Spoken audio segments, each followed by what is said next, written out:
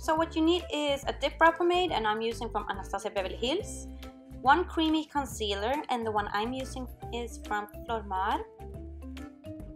And then you need some kind of brow gel, and I'm using the brow tamer from Urban Decay, and 2 angled brushes, one for the dip brow pomade and one for the concealer.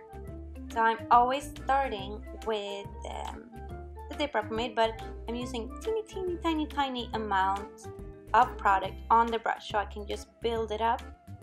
And today I will be using 2 colors, which is very unnecessary, to be honest, but that's what I did, and you can do it. I recommend though that you use one that is just your shade right away, and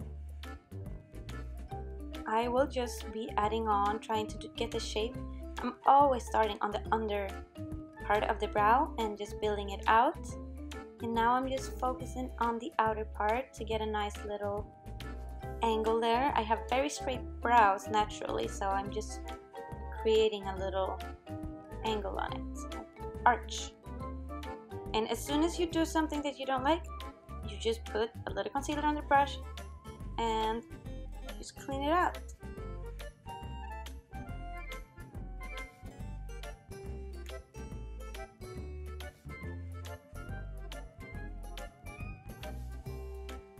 And I want to keep the down line of the brow pretty sharp and nice, but the upper part I would like to keep a little bit, not smudged out, but not too sharp.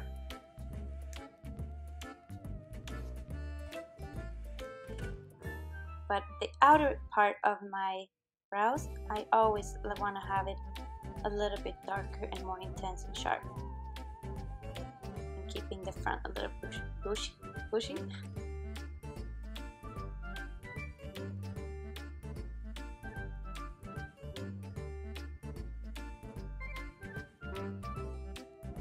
And we all know that the hard part about doing brows is getting them both to look kind of similar to each other, and that is always a struggle, as well as when you do a wing liner or anything that the two has to be the same.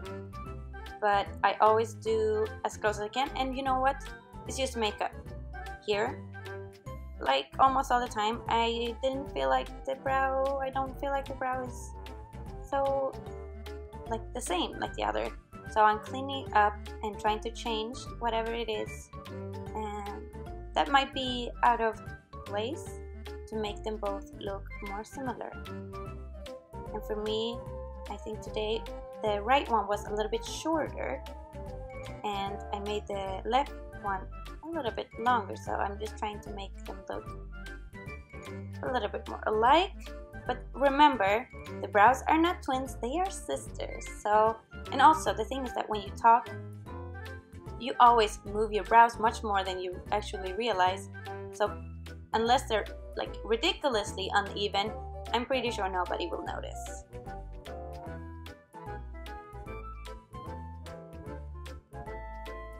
And this is important for me with tiny little, I just have so little brows, so I want to make them almost stand up in the front, so it looks like I have more bushy brows than I actually have. And there you have it. Just brush them up, and that's it.